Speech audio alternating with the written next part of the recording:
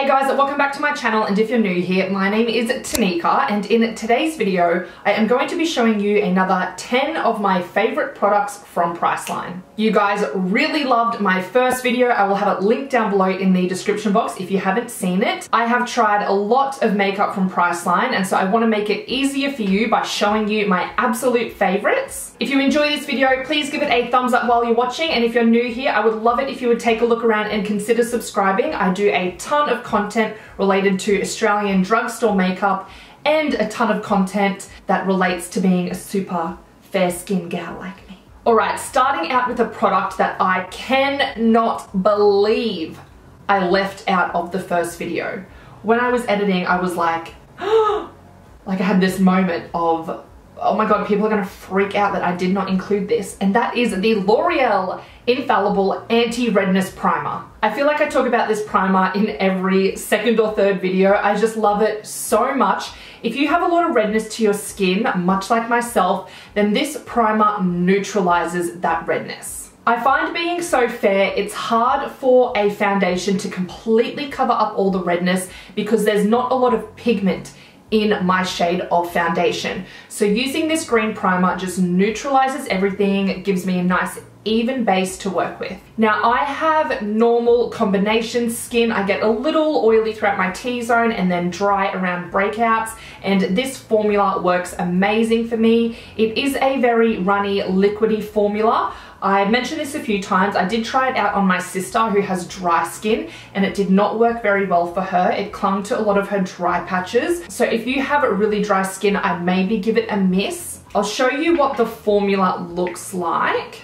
So you can see it running down my hand here. It's quite thin.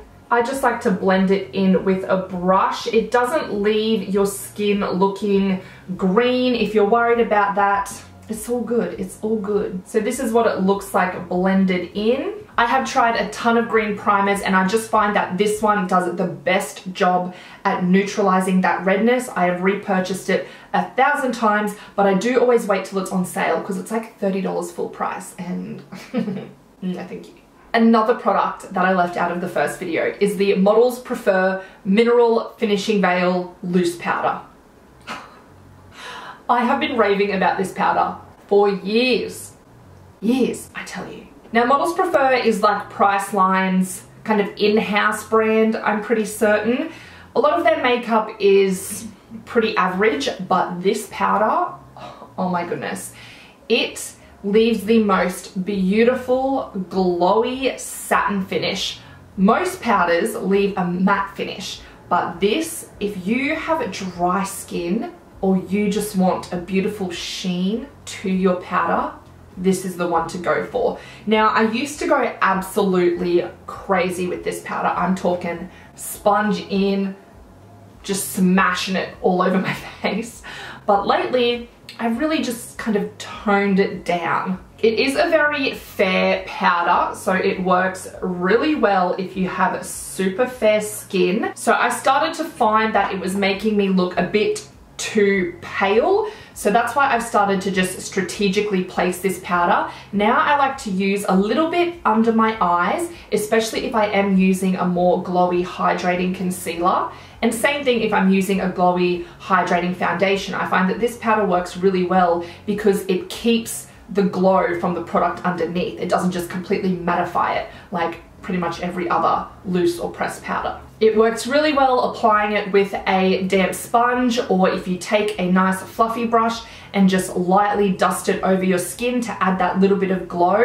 It's just a beautiful powder. I did hear that it was being discontinued, and then I heard it wasn't. I'm not 100% sure on this, but as far as I'm aware, it's still available at Priceline. I do have some backups just in case, but it is an absolute beautiful powder and 100% recommend. Next, I have the L'Oreal Glow Cherie Natural Glow Enhancer, and this is a glowy primer.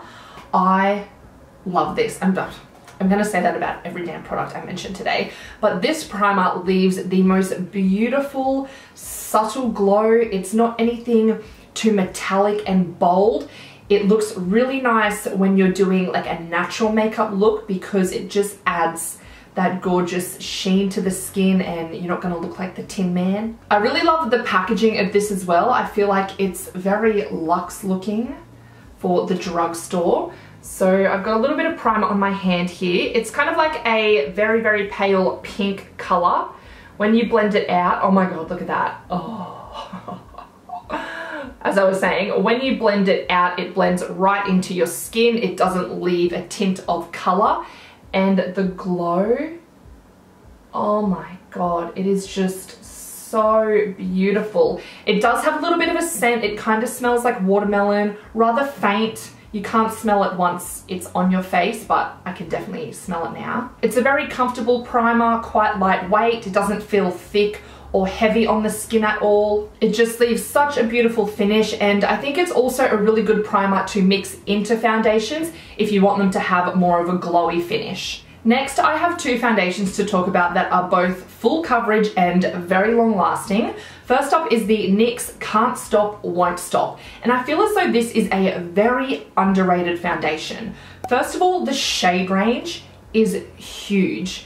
There are so many fair shades to choose from. I've tried, I think, 3 now. I still don't have my correct shade. As I said, this is a really long-lasting foundation and one of very few that are actually heat-proof and sweat-resistant. It does have a matte finish, and it is quite a matte finish, so if you have dry skin, you probably won't like this one, but I think because of that matte finish is why it lasts so long. Now, because I don't have my exact shade, I do like to mix this foundation. So I go in with Light Porcelain, which I'll just swatch here for you. And I like to mix this with my Maybelline Superstay foundation. I just think if you're after something that is going to last a really long time and you need it to be heat resistant, this is a really good option and one that I think is completely overlooked at the drugstore. And then my other favorite is the Australis Fresh and Flawless foundation. Now this one's shade range isn't as big. I find the shade that I have fairest is a little bit off for me. It's a little bit warm, but the shade underneath is quite pink. Now this one comes in a squeezy tube bottle, and it is a very thin and lightweight runny formula. So this is what it looks like swatched. This one does tend to dry down quite fast, so I do like to work in sections, and it doesn't go very well with layering because it dries so quick.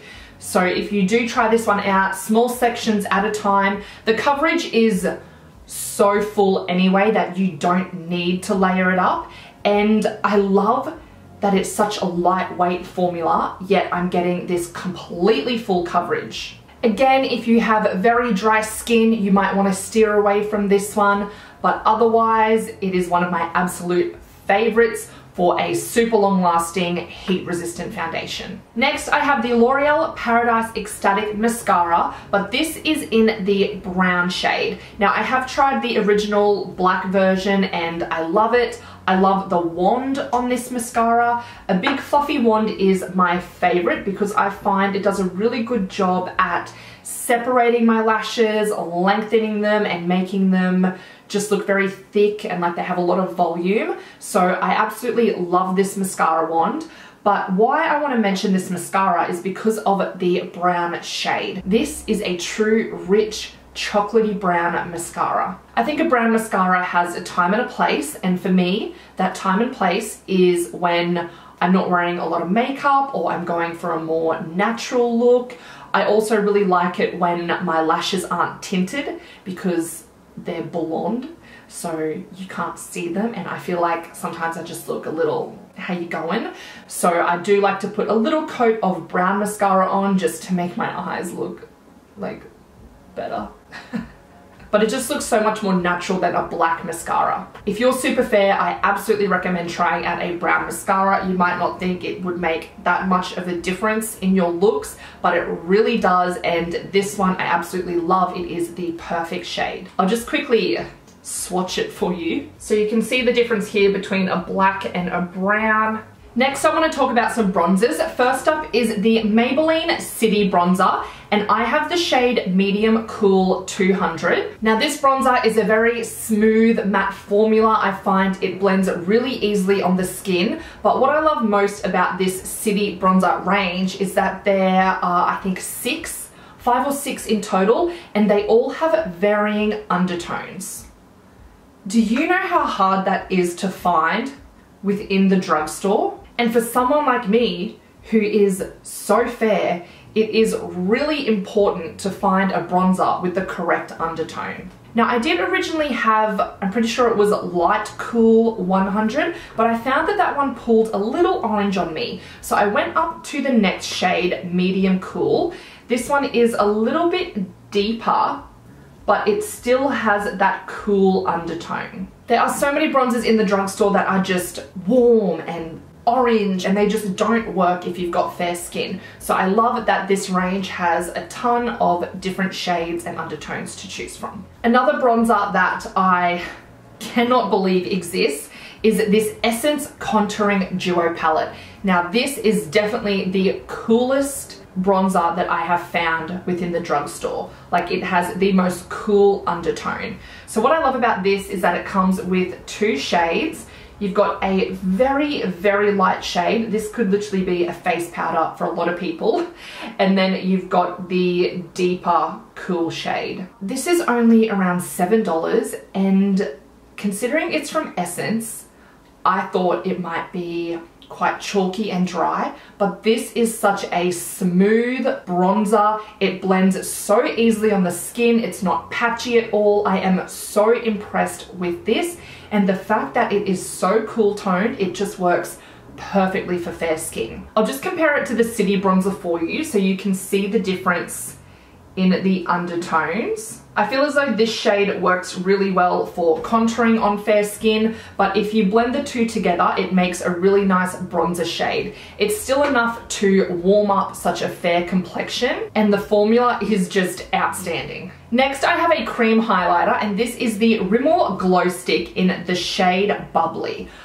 Look, I've just been way too obsessed with cream cheek products lately, bronzers, blushes, highlighters, and this glow stick is fantastic. So this is what it looks like. As I said, I have the shade Bubbly. I've just got a little swatch here. This kind of highlighter shade is my absolute favorite. It's kind of like that light champagne. It doesn't have much pigment to it. It has quite a translucent, like a back pigment, and it just leaves the most beautiful glossy wet look.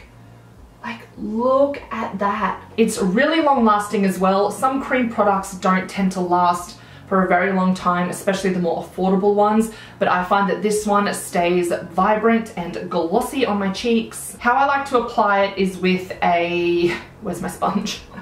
With a sponge. I like to tap the bum of my beauty blender in and then just tap it on my cheeks. It doesn't lift up any of the makeup underneath as well, which can be a bit of a problem with cream products. If you have been wanting to try out a cream highlighter and just are a little bit scared, or you're not sure where to start, I would definitely recommend trying this one. I'm pretty sure it does come in 2 other shades if you're not as fair as me, but I just love that wet look glossy highlighter finish, and this gives it to me. And then lastly, I have a lip product, and this is the Australis Girl Boss Velvet Lip Cream. They used to be called the Demi Matte Lip Creams. I'm not sure why they changed them. If they did change the formula, I really haven't noticed much of a difference, which is good.